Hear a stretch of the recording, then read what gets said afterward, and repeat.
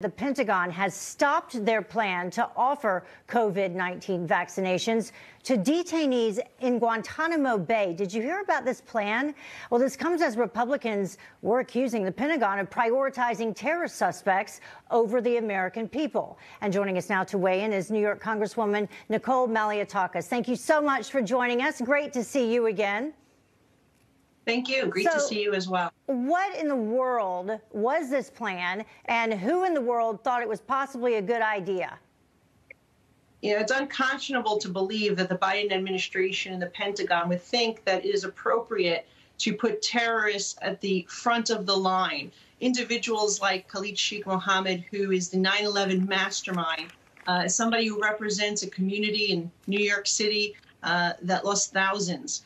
We are very offended, and I'm actually pleased to see, because of everyone being so outspoken throughout the last 24 hours, that they've actually rolled back this plan. But just to put into context what this means and what it would have meant to the people that I represent, you know, we have senior citizens who are unable to get an appointment for the vaccination because they're still waiting for the supply to meet the demand here in New York and across the country as well. We have 9/11 first responders and recovery workers who are now average 58 years old, so they yet do not qualify for the vaccination.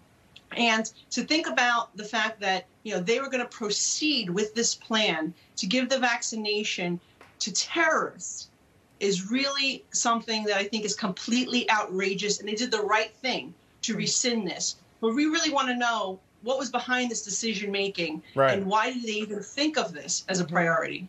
Well, it's just kind of reprehensible. We live in this culture right now where everybody's sort of trying to out-woke each other with you know, how woke they can be, what they can do that will be shocking. In Massachusetts, which of course borders the state of New York, Ilhan Omar, your colleague in Congress, she and Governor Charlie Baker, they're moving forward with vaccinating prisoners before elderly residents, many in nursing homes, many in assisted living centers. And just basically, that means that the Boston Marathon bomber is going to get the vaccine or access to the vaccine before my grandparents, which seems to make absolutely no sense. Well, remember, at the beginning of this crisis, they used COVID as an excuse to release thousands of criminals back onto the streets. Right. And then we had to fight so hard just to get correction officers, the NYPD, the proper PPE to keep them safe while they did their job. And again, we had to take up the fight to get our correction officers and the NYPD become a priority class to make sure that they get vaccinated. They're out in the community. They interact with many people each and every day. They cannot work from home. And we actually had to fight for them to get the vaccination and make them a priority, even though they were first responders. So this is the type of thing that we're dealing with on a regular basis. It isn't always common sense, but I'm glad to see that, you know, when people have been vocal, you know, we do have these little victories, and it's a shame that we have to call it a victory, but quite frankly, it is, at least for those that I represent. Yeah, it's a shame that it has to even get to that point to begin with. What can possibly be done to change it? Because it does seem like all of these states are doing things differently. I know New Jersey, they were talking about, or I think they did plan to put smokers ahead of the line.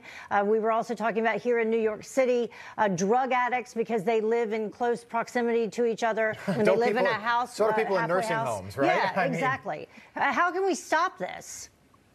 Well, you know, the elections matter. Yeah. You get what you vote for. And I think at the end of the day, people need to wake up. And I know that many people are waking up and they are seeing what's happening. And that's why we, you know, won back so many seats in the House. And I was able to flip my district. And hopefully we'll have a good outcome in the mayor's race here in New York City in November. But the reality is that elections matter. And people do need to be vocal. They have to let their voices be heard. They have to call their elected officials when they're not happy with what they're seeing. And I'm thankful, you know, we've been able to at least increase the list of people who've been able to qualify for vaccinations. We've been able to get the mayor to add distribution sites. We've been able to work with the VA to get our veterans vaccinated. So we'll continue to forge ahead, but we need people to make their voices heard, particularly when they see decisions that are misguided like this being made.